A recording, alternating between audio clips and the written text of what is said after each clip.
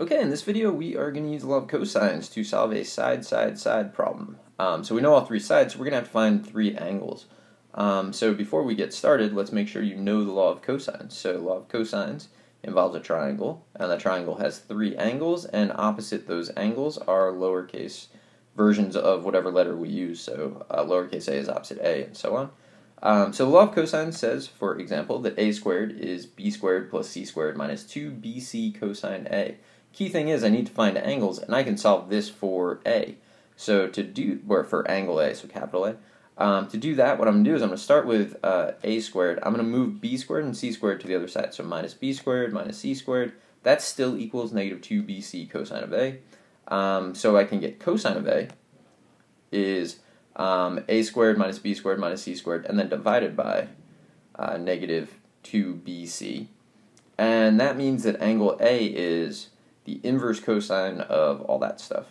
Okay, so if you're finding angle A, make sure you start with a squared in the numerator, and you're good to go, because everything else, it doesn't matter what order you put them in. So for example, I could find b by doing the inverse cosine of, so I'm finding angle B, so it's going to be b squared.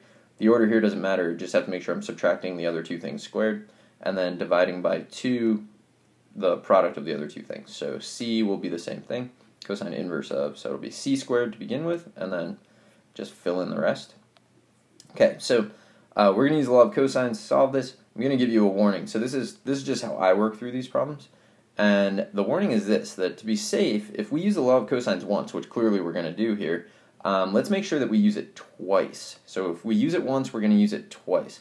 The reason for that is that I don't want to introduce any ambiguity by using sign, because remember, sign of the inverse sign rather of a positive is always going to be quadrant 1, but in the first and the second quadrant, sign is positive. So I don't know if I should get an acute angle or an obtuse angle, whatever. The reasons are complicated, and I probably should have made a separate video about that. But if you use the law of cosines once, use it twice. You will never get it wrong that way. So that's my advice. So let's do a problem. So I have sides A, B, and C. So this is definitely side, side, side.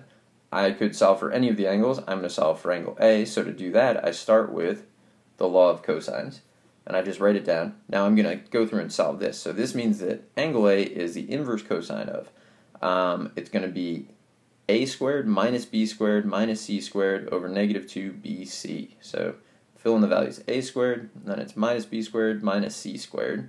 So fill them in. Divided by negative 2, and then 1722. Grab a calculator. It tells me that angle A is approximately 32.764 degrees. Now I'm going to use the law of cosines again. So some people will switch over to law of sines at this point. I'm not going to do that. I'm just going to use the law of cosines one more time and say that b squared equals a squared plus c squared minus 2ac cosine b.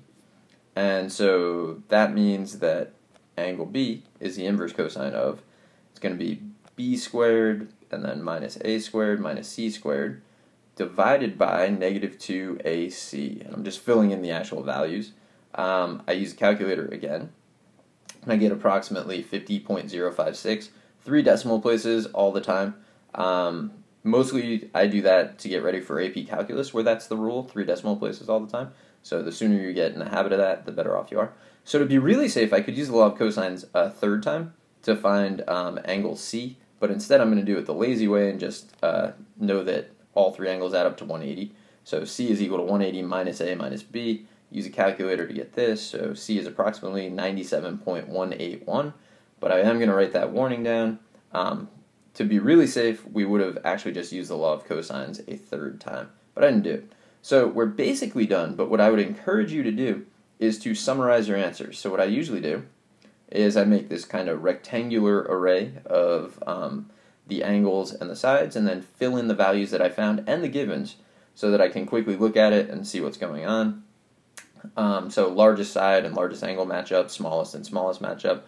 That's always a good sign. It doesn't mean you're definitely right, but it means you're not definitely wrong, because if they don't match up, you're definitely wrong. And I'll show you a screenshot of my calculator so you can see how I went along and did these. And you can see it was pretty straightforward. I used the division template to make sure that everything is where I want it to be. And after I hit enter, I just take a quick look and see if it interpreted the way I typed it in to be the way I meant for it to interpret it, and it definitely did. And so that's about it. I hope you found this helpful, and good luck.